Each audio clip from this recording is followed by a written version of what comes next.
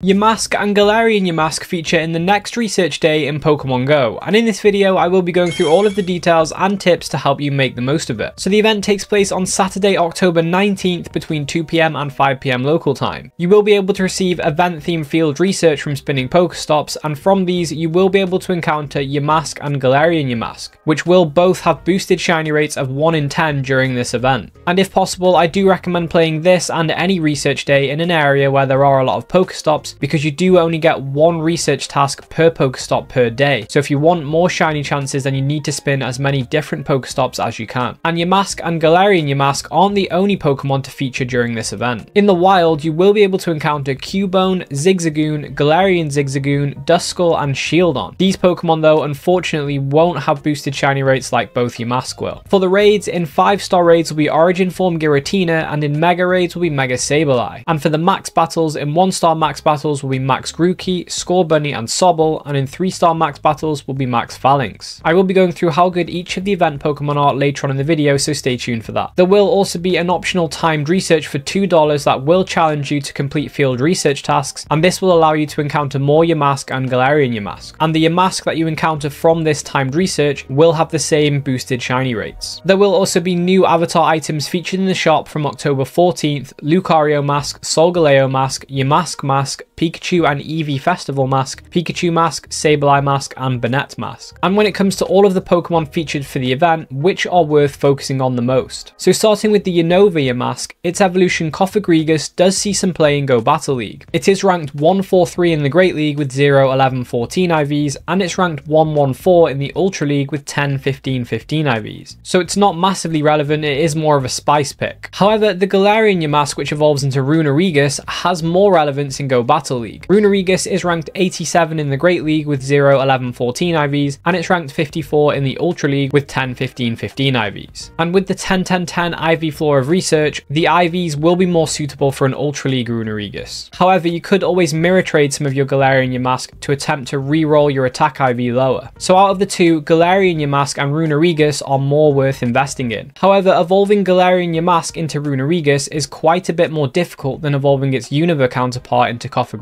This is because, as well as 50 candy, you do need to make Galarian Yamask your buddy and win 10 raids to be able to evolve it. For those of you who pay for raid passes regularly, this won't be too much of a challenge, and with raid hours and remote raids it can be done pretty quickly. However, for those of you that are free to play players, a good way to get this done is on a raid day, because with the 5 free raid passes you get and the daily free raid pass, you can make some good progress on this. And when it comes to the wild spawns, we do have Cubone in the wild, and this is another great encounter for Go Battle League, where Marowak is ranked 31 in the Great League with 0, 14, 14 IVs, and it is ranked even higher at 14 as a shadow. So generally well worth catching Cubone, because it is quite a rare Pokemon and not often featured in events. It's also worth noting that Alolan Marowak is ranked 62 in the Great League and 43 as a shadow, again with 0, 14, 14 IVs. So if you do have any Alolan Marowak that need powering up, this will be a good chance to get some candy for that. Duskull will also be available in the wild, and well worth picking up because Dusknoir is ranked one of the highest in the Ultra League, where it is ranked 12 with 0, 15, 15 IVs, and it's ranked even higher at rank 8 as a shadow. And Shadow Duskull and Dusclops are both currently available from the Ghost type Rocket Grunt, so a good time to pick them up and get Shadow Dusknoir while you can. And with Duskull being in the wild, this will be a great time to get some candy to power up Dusknoir or its shadow version for the Ultra League. If you want to know what other shadow Pokemon are currently available from Team Rocket after the recent takeover, and which ones are most worth targeting, then I recommend checking out this video where I go through each of these. And I will have it linked in the description as well if you're looking for that information. And lastly, for the wild Pokemon, we do have Shieldon available, and this will be a great time to get a Bastiodon for Great League, where it is ranked 17 with 0, 15, 14 IVs. Moving on to the raids, Origin Form Giratina is worth raiding because it is the 10th best Ghost type attacker, and it's ranked 23 in the Master League. And in its altered form, it is ranked even higher in the Master League at rank 13, and it's ranked 4 in the Ultra League with 1, 12, 15 IVs. And despite the altered form not being available in raids currently, the candy that you get from Giratina Origin raids can also be used to power up an altered form Giratina if you have any. And as there will be more people out playing on this day because it is a research day that requires you to go to Pokestops, you might have more chance of finding people in person to do Giratina raids, so a decent opportunity to get some raids in. And if you do go out looking for some raids, remember to have your Galarian Yamask set as your buddy so you can capitalize on the raids done for the evolution requirement. And when it comes to max battles, Max Scorbunny will be available, and Max Cinderace with Fire Spin and Flamethrower isn't quite as good as Max Charge Charizard with Fire Spin and Blast Burn, but it is better than Max Charizard with Fire Spin and Overheat, so it is worth picking this one up. However, unlike Max Cinderace, Max Charizard does have access to Flying and Dragon type fast moves as well, so it can use Flying and Dragon type max moves. And outside of max battles, Cinderace doesn't have as much meta relevance as Charizard because Charizard does have access to 2 Megas, and the Y Mega form is the second best fire type attacker in the game. Cinderace, however, in the future will get access to Blast Burn, Pyro Ball, and a Shadow form, which will improve its performance outside of max battles. When it comes to Max Rillaboom, I would recommend getting it over Max Venusaur because it will deal more damage with its moveset, Razor Leaf, and Grass Knot. Outside of max battles, Rillaboom is the 10th best grass type attacker, but it will improve when it gets access to Frenzy Plant, Drum Beating, and a Shadow form. For Sobble and Max Inteleon, I would recommend having and investing in Max Inteleon over Max Blastoise because it can do quite a bit more water type damage. Outside of max battles, Inteleon is the 23rd best water type attacker, and its performance will be improving in the future when it gets access to Hydro Cannon, Snipe Shot, and a Shadow form. It's worth noting that getting these Gala starters in their max forms and powering them up will be really useful counters when Gigantamax Charizard, Blastoise, and Venusaur arrive later on in the month. And also eventually these Gala starters will have their Gigantamax forms releasing as well, so getting candy for them now to power them up and power up their max moves will be really useful. And Max Phalanx is the only Pokemon currently that has access to the same type attack bonus for Max Knuckle, so worth picking it up for that. Outside of this niche in max battles, Phalanx doesn't have any meta relevance. And with that said, you will want some candy to power up the Pokemon you decide to focus on. You can always use Peanut Berries to boost your candy gains, and you can Mega Evolve a Pokemon that's the same type as the Pokemon you're catching to increase the amount of candy, Candy XL, and XP you get per catch. And if you want maximum coverage for the event, I would recommend Mega Evolving Sableye if you have it, because being a Ghost and Dark type, it will be able to boost candy gains for both Yamask, Duskull, and Galarian Zigzagoon. If you don't have access to Mega Sableye, it will be available at the time of this event to raid, and it only takes 100 Mega Energy to Mega Evolve for the first time, so you only have to do 1 Mega Raid for this. And if you can't get Mega Sableye, you could Mega Evolve another Ghost type without the Dark typing that will boost candy gains for both Yamask and Duskull. So for these, you can Mega Evolve Gengar or Banette. Alternatively, you could Mega Evolve a ground type like Steelix, Swampert, Garchomp, or Revert Groudon, so you can get a candy boost for Galarian Yamask and Cubone. And remember, Mega Evolving a Pokemon that is at the max Mega level will get you more candy, XP, and chance for Candy XL. You could also trade to boost your candy gains because trading this season will get you 1 additional candy and a guaranteed Candy XL, so well worth trading or even mirror trading any Pokemon you want extra candy for rather than just transferring them. And whilst there aren't any specific bonuses to increase Stardust or XP gains during this event, I do want to mention that leveling up Friendship is a great way to get XP this season because you will be getting increased XP for it. For example, getting to Best Friends will normally get you 200k XP with a Lucky Egg active, and this season it'll get you 300k XP instead. So well worth opening and sending as many gifts as possible to level up your friendship with multiple trainers at the same time. And when leveling up, you will need a certain number of platinum medals to progress, and here are some that are most worth going after during this event in particular. With both Yamask having a Ghost type and Galarian Yamask having a ground type as well, this event will be a good chance to work on your Hex Maniac and Ruin Maniac platinum medals. And with both Yamask being from field research during this event, it's a good chance to work on your Pokemon Ranger platinum medal. Trading is very much worth doing this season with the extra candy and Candy XL it gives, and this will help you with your Gentleman and Pilot platinum medals. It's worth leveling up Friendship for the extra XP this season, so the Idol platinum medal will be a good target to go after. And with that said, if you did enjoy this video, then I recommend checking out these videos on the screen now, and I'll catch you in the next one.